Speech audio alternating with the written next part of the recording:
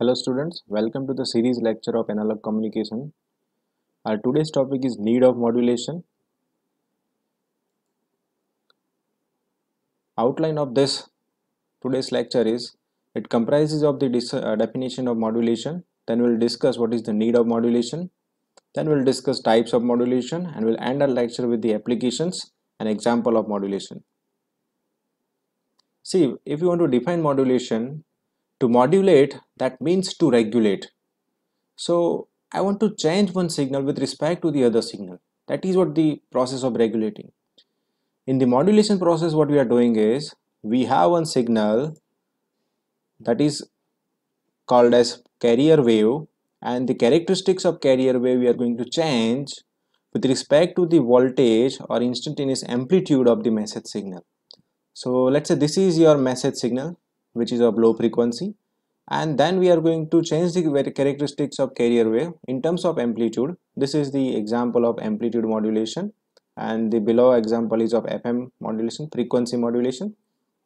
So you can see that whenever I have peak voltage in message signal, at the same time I have the peak voltage of modulated signal. So it is varying with respect to what? The modulating signal.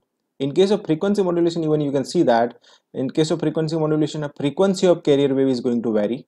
So you can see that when our message signal is at peak value, its frequency is high, and when it is at lowest value, its frequency is low, right? Low, and this is also low. So this is how the modulation occurs.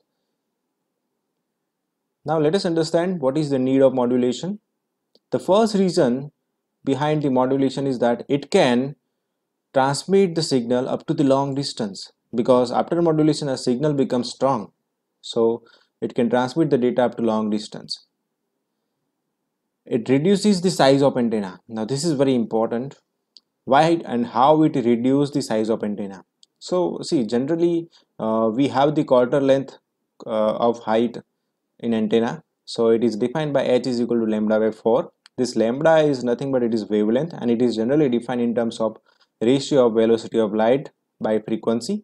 So this velocity of light is expressed as 3 into 10 raised to 8 meter per second.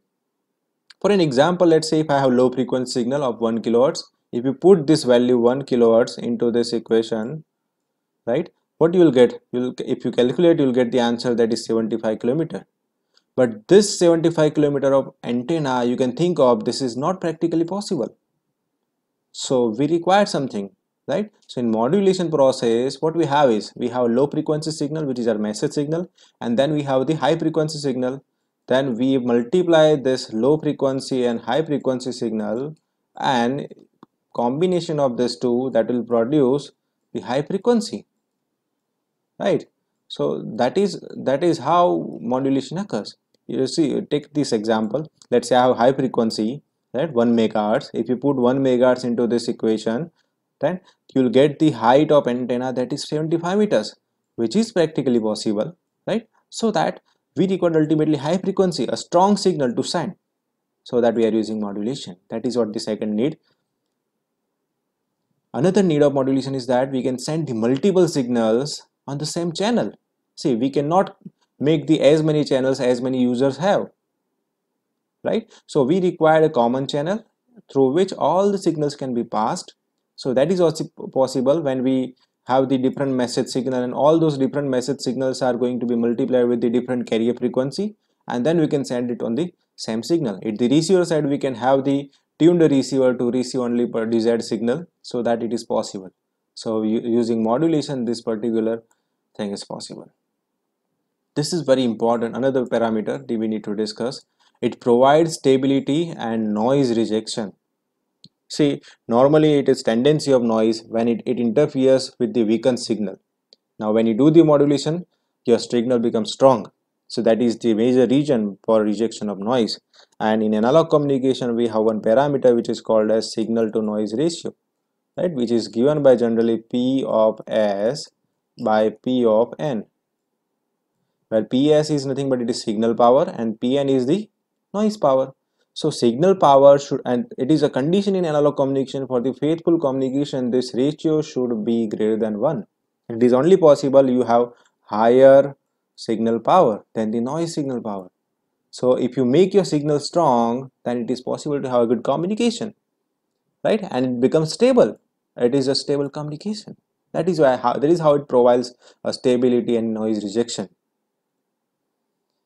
These are the different types of modulation. See, we have two types of communications, one analog and another is digital communication. In case of analog communication, these three are the different types, and in case of digital communication, we have another three different types of modulation. In analog communication, we have amplitude modulation, frequency modulation, and phase modulation, whereas in the digital modulation, we have amplitude shift keying, frequency shift keying, and phase shift keying. These three methods are there. Though, see, as we have the lecture of analog communication, we are going to discuss these three types of modulation schemes in upcoming lectures. Which are the applications? See, generally these modulation process is used for the data transmission. So it is used for the broadcasting of both audio and video signals. See, when you are listening the FM radio in your mobile, that is what one of the application, and we can say that it is the example.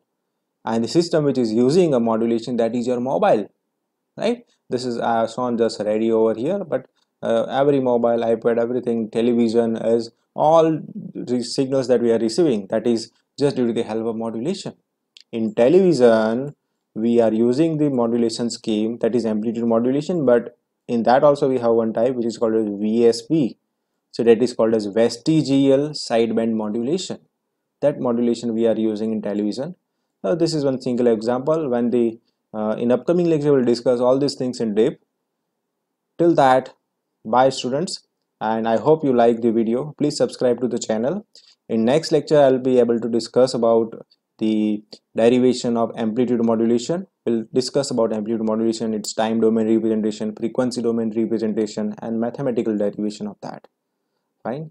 Thank you. Have a good day.